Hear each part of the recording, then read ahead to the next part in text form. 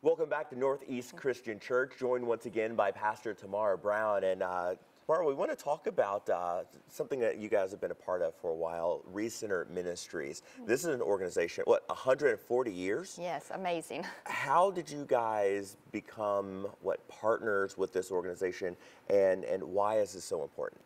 So our motto here is the Love the Ville lifestyle. Tyler mentioned that earlier in a segment, and we really do. We challenge people to love the Ville in your home, in your workplace, in your city, and your church. And so as we challenge families in our church to love the Ville, we had one family that really stepped up. And then they challenged their small group to step up. And they said, hey, we want to serve the community. We want to love the Ville with our kids. And that's really how this partnership started.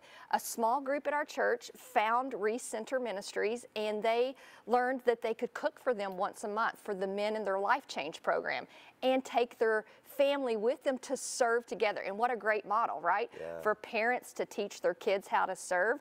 And so we just kind of unleash people, Eric, into the community to serve. And so this small group comes back to us, and we find this amazing organization just through families in our church who are living the Love the Ville lifestyle. I love the way you say that. We unleash people into the community. And the undercurrent is you guys ask people to help, and they say yes, and they do. I think that's a great lesson. You know, people are willing to help. Yes. We just have to give people the option and the direction and the avenues and point things out. So without further ado, let's get to Joanne. Joanne visited Recenter Ministries and their Thrift and Thrive. We are here at Thrift and Thrive, which is an enterprise of Recenter Ministries. With me today is Corey Bledsoe. Okay, I'm so excited to be here. Can you tell us a little bit about Recenter Ministries and what you do?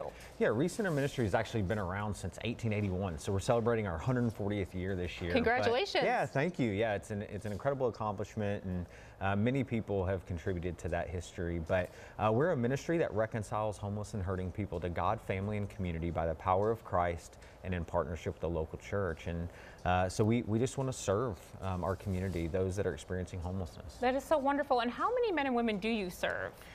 It varies year to year, but in our emergency day shelter, as an example, we serve upwards of 700 different women and children throughout the year. In our long-term Life Change program, we might serve around 100 men throughout the course of the year, and these are men who are committed to a long-term recovery program. In our emergency overnight, we've seen 150 or so men come through throughout a year. So it varies year to year, but just a number of people in need. Wow, that is incredible. Okay, so how many programs do you offer? We have 3 different programs: an emergency day shelter for women and children.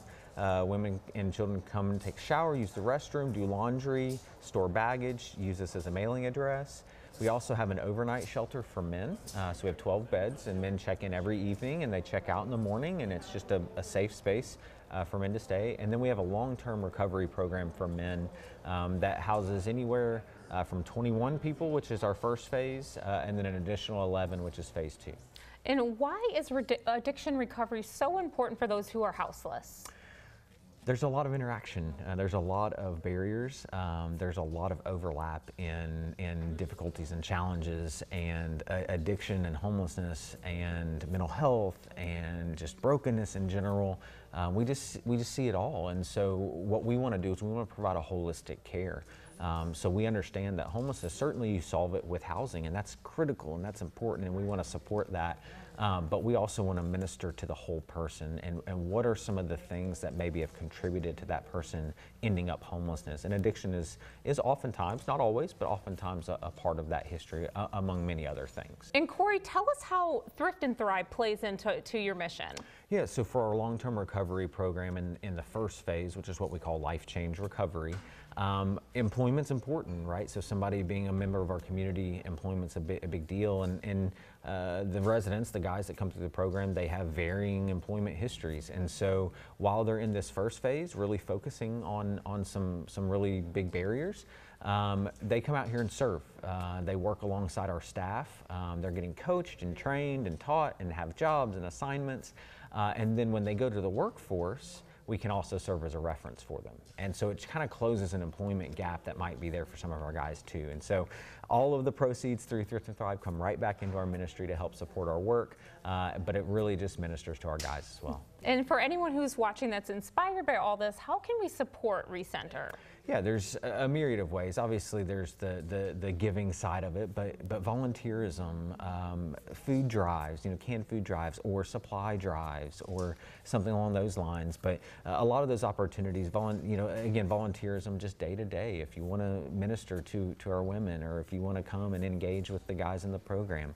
A lot of that can be found on recenterministries.org, and we'd be happy to talk with anybody having interest. That's fantastic. Corey, thank you so much for having us today. Yeah, thank you for coming. From Thrift and Thrive, I'm Joanne Dixon.